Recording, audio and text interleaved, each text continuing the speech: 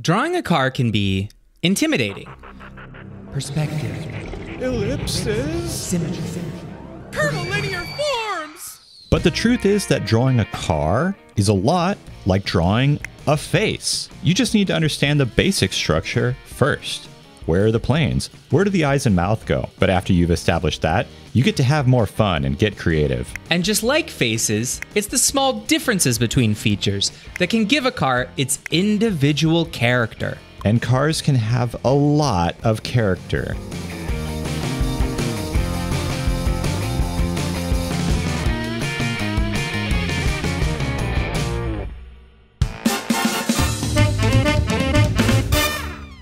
BAM is the show where professional animation artists redraw the art that you send in. And if you like supporting that sort of thing, check out our Patreon linked below. I think cars are intimidating because they're like the math of the drawing world. And none of us really got into drawing because we were good at math. I don't know if math is the right word, but it is a different type of drawing because you're drawing inside constraints and you have to draw through your forms using guides. And you have to draw those perfect ellipses. Exactly. So today we're going to cover all the structural drawing stuff that you'll need to know to draw a car, and then we're going to draw stylized animation cars for all the characters that you guys submitted. I've been drawing cars on Rick and Morty now for 10 years, and I am just revving to show you guys my techniques.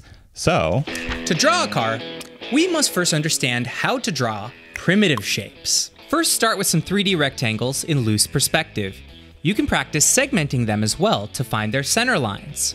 And then, add more subdivisions. Try to make sure your lines are going with the perspective of your rectangles, and watch out for any wonky ones, like this.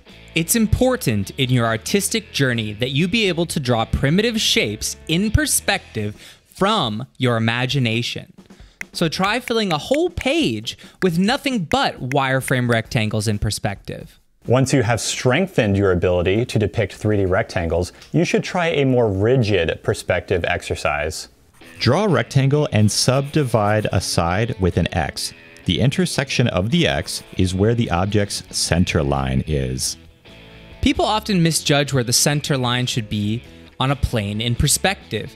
They might try to draw the line here when the X technique shows that the line is actually here. Then you can do it again and again to create an equally divided plane. And if you needed more segments, you can extend out the ends and connect a diagonal line through the center. And you can do this as many times as you need. And once you have this shape, you can subdivide it and draw the ellipses in these squares by first making a diamond and slowly forming an ellipse by connecting these points. You can even figure out where an ellipse would be on the other side of a cube by extending your lines over and repeating the same steps. Side note here, it really helps to draw your guidelines with very light pressure so that your important forms stand out. And all the cool, really light skeletal work can make your drawings look really cool. You can now extrude your ellipses and make a primitive set of tires. You should try this exercise from different perspectives and with different proportions, and even with more tires. What we're trying to show you here is that instead of just eyeballing something, it is possible to draw through your forms and create pretty accurate perspective guides. And you can do it for like anything. I mean, look at the guides that we made for drawing a wedge, a trapezoid, a bullet light. Any complex form that you can think of, there's a way to encase it in a set of wire guides. Once you've drawn enough forms inside guides, it will make sketching and eyeballing complex shapes much easier, and you'll be used to drawing inside constraints. Max, have you ever done it in a car? You mean drive the posted speed limit? Always. Let's try drawing a basic car now, like this beautiful 1984 Ford Escort. And the reason why we're drawing a car like this is because older, boxier cars are the easiest to draw. First, draw a box to indicate the overall perspective.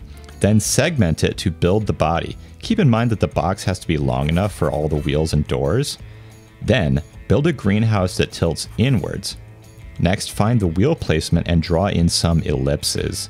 Make sure the body is sitting correctly on the wheels. Most cars sit fairly low to the ground, so you can stop drawing cars like this, unless you're drawing a monster truck.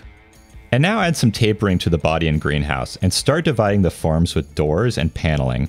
And notice that even though I told you in the previous exercise to measure out distances with guides, my process only includes loose guides. When you become more familiar with drawing cars and car shapes, you won't need guides as much. Now, add other body elements like bumpers and more body paneling. And keep in mind, it's okay to move things around when you're working. If there's not enough room for the doors, it's fine to extend the body. Just remember that when you move things, keep the perspective consistent. Start building the front grille and add the headlights. Now it's time to just finesse things like doors and body panels and finish out the tires. Remember that they need to sit inside the wheel wells, but their exact placement can be up to you. If you're having a problem with placement, try to draw a guide so that you can see the alignment of objects. Always flip your drawing over and look at its reversed appearance to check for errors. Good drawings look correct when mirrored. And then just keep adding detail. It still needs hubcaps, side view mirrors, hood lines, trim, and wipers. And finally, you should add the interior. So a big shape for the dash, and then try to fit in the seats, ideally in good locations so they don't make any weird tangents. It's tough to fit everything in here accurately, so use your best judgment. You may have to cheat things for best clarity. Max, how do you make a small fortune with a Tesla? You start with a very large fortune, and there's no more words on the teleprompter, so... I think that was the joke. Yeah. They're expensive. Yeah. Joseph sent us these characters from his World War I comic. And it looks like the Doughboys are gonna need some vehicles to help with their war effort. Let's start with a tank, because big, boxy, military vehicles are the easiest and best place to start, since they don't really have complex curves.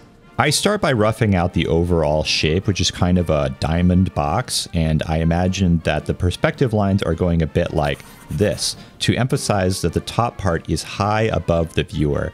And then I just draw in shapes for the tracks, and I work out the middle part, which is again, just boxes.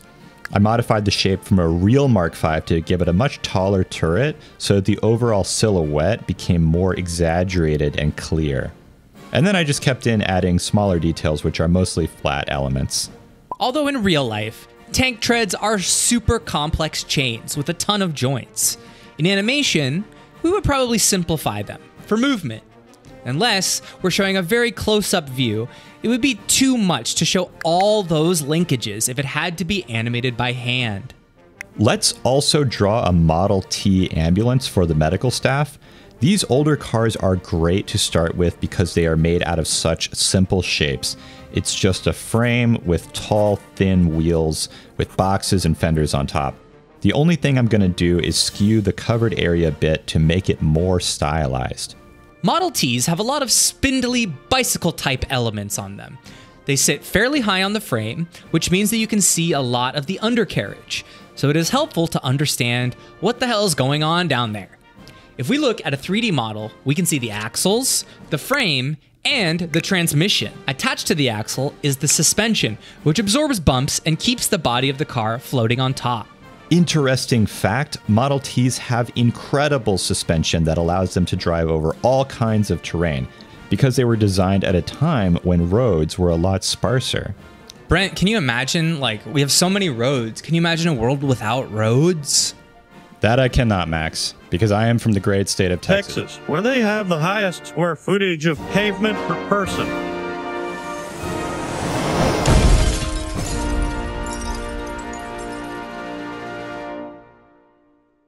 Tires can be drawn with a variety of methods. You could become extraordinarily good at drawing ellipses. But you can also use guides. In real life, designers use various ellipse guides with pre-made sizes and perspectives. But in digital art, we can use the ellipse tool to create guides.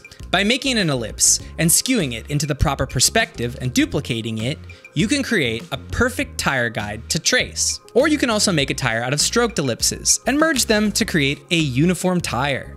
You can also use lazy Nezumi. That way, you can get smoothly drawn, handmade lines.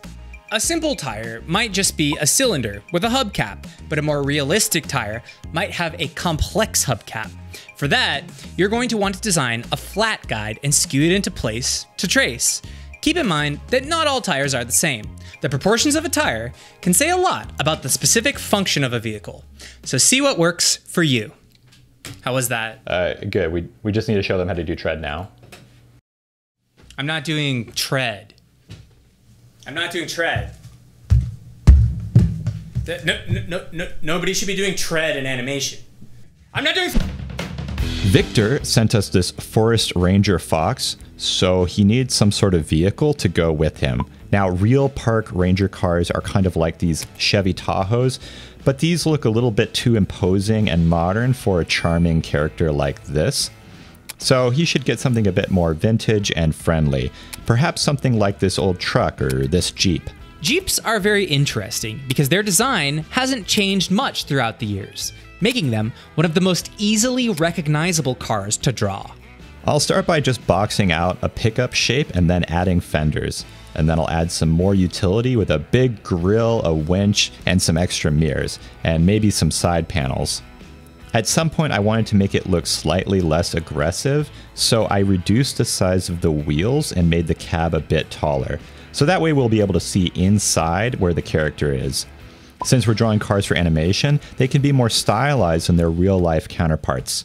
And then I wanted to try one more with a canvas top, since I felt like the pickup bed wasn't quite friendly enough for our Forest Ranger. This is what the final sketch looked like, and then I cleaned it up using a perspective grid, which we discussed how to make in this video, and then added color. Oh, I actually have a good driving tip. Yeah, if you press the gas and you press the brake at the same time, it'll take a screenshot. Yeah, so try that out. Don't try that. No. Try it. Don't. No, try it. Bailey sent us this drawing of a cool futuristic lady, and we feel that she needs some kind of cyberpunk car to be leaning against. For this car, I looked at cars from video games like Rocket League and Cyberpunk 2077 to help me come up with shapes that are much different than what you would find today. The first car I did ended up being a bit too much like an 80s coupe, and for the second car, I tried to make a miniature boxy van, but I felt like this wasn't sporty or sleek enough. So for the third car, I wanted to try more of an airfoil shape, but then juxtapose that idea with big fenders, like it was a hybrid city off-road vehicle. Once I was happy with the design, I decided to change the angle of it so that it would match the drawing of the character. Right now we're seeing the car from slightly above, and the character from about eye level. So the new drawing of the car should fit into a box that is about this shape. This wasn't too different than the first angle, so all I needed to do was just go over the whole design and shift the fenders and curves around to match the new angle. For this drawing, I used Lazy Nizumi to help me draw the tire ellipses, and then I used some of Kyle's screen tones to finish off the drawing so that it would look like it was a page from a manga.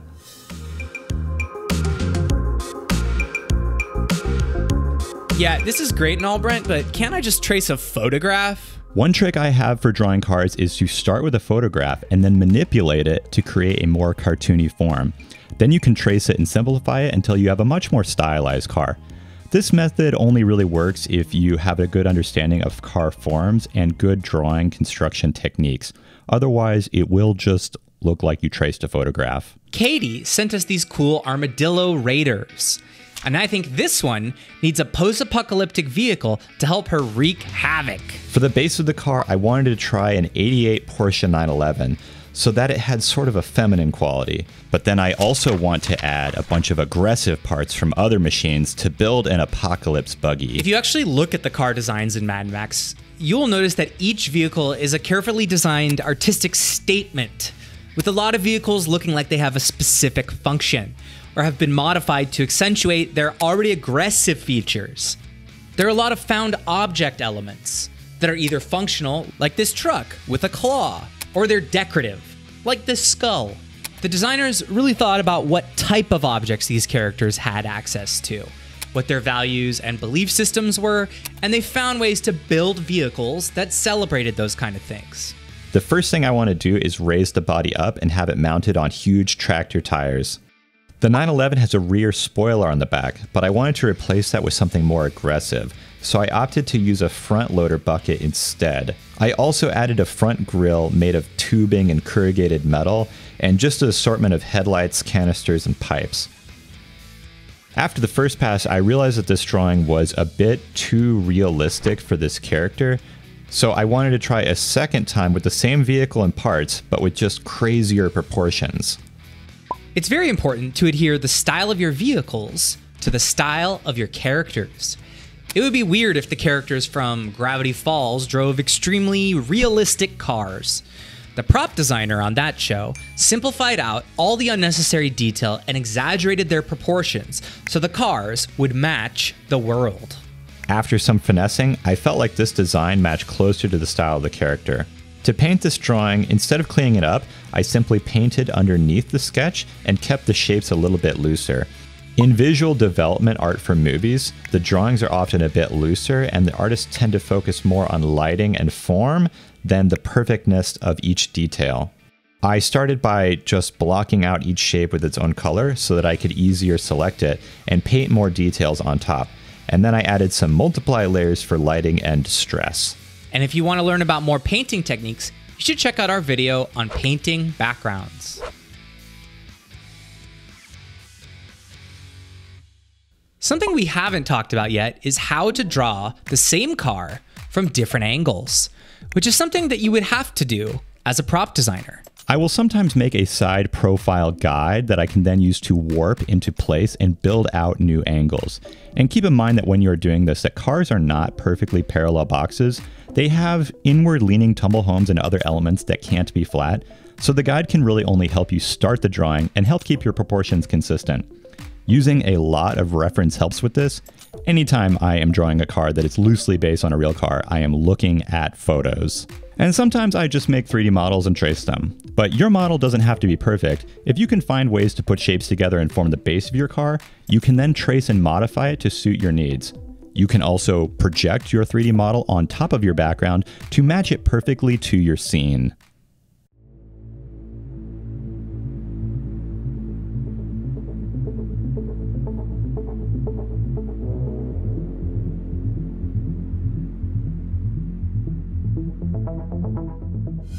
In ancient times, warriors would paint their bodies, clad themselves in leather, armor, and feathers to state their intentions and intimidate their enemies. Today, we announce our presence to the world with the automobile. Cars are more than machines. They express our identity. That's why it takes 256 different makes and models to satisfy the American car market. Exactly.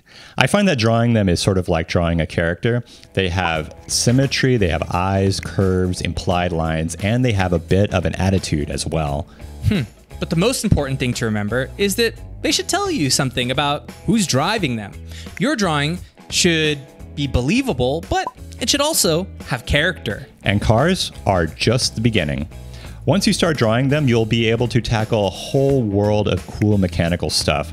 Cars are the gateway to complex machines like planes, spaceships, tanks, and boats. So underneath the video are links to even more car drawing resources. I really like these guides and everything that Scott Robertson has to say about vehicle design. And down there is also our Discord. So if you want to see your art redrawn in an episode, send it to bam.redrawmyart@gmail.com. Thank you.